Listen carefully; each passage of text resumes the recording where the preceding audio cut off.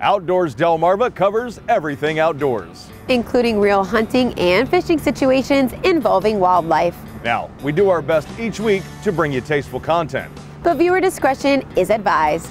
Now, enjoy the show. We begin this week in Berlin for some outdoor dining at Windmill Creek Winery.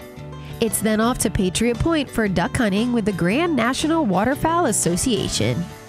Scorchy Tallest takes us to Del Mar to meet a model railroad enthusiast. And then we head to Smyrna to meet the latest recipient of the WBOC Mount Air Farm to Table Scholarship. Outdoors Delmarva starts right now.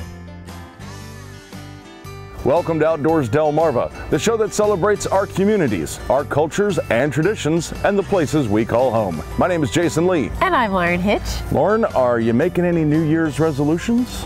No, to be honest, I actually don't make any New Year's resolutions. What about you? Oh, my New Year's resolution is watching TV in 4K or better.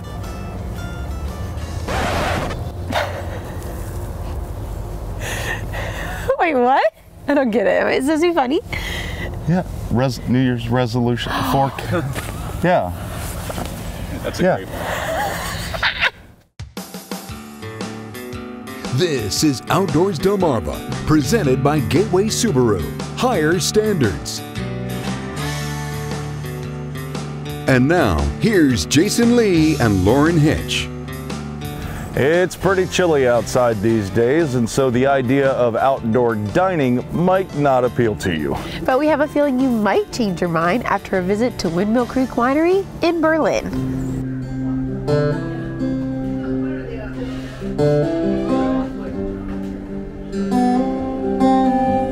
Now, Jeannie, tell us a little bit about the igloo experience here at Windmill Creek. Okay, so we started igloos here during COVID. It was our way of keeping the people coming and keeping them separated. It kind of took on a life of its own. So this year we expanded from 10 igloos up to 18. So we have 8 igloos that'll seat 6 people and 2 igloos that'll seat up to 14. Party igloos, they're a lot of fun.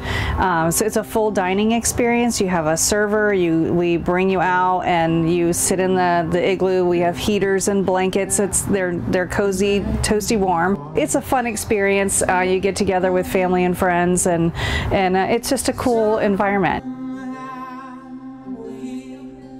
Now, Brittany, you're a 6th generation into this whole thing. What's that mean to you? For one, it's an honor to be able to carry on the family legacy. Growing up on this farm, I spent almost every day out here with my grandfather, and just running around, you know, helping with the chickens and all the farm animals and stuff. He would take me out into the front yard, and one of my main jobs was to pick dandelions, and that's kind of how we got into the wine business. We were making dandelion wine right here on the farm. And it's a tradition that my family's done all the way back for 6 generations now. So be able to bring it to a business standpoint and really be able to commercially do it and bring the community out here has been really cool. Just to be able to teach people about the wine and the Eastern Shore and just the history of farm wine, you know, just being able to make the fun stuff from what grows on the property, and then be able to know that you can make a real job out of it. You know, you can make those dreams come true. To learn more or make a reservation, go to windmillcreekvineyard.com. Coming up next, we head to Madison for the Grand National. Outdoors Delmarva, presented by Gateway Subaru, returns right after these messages.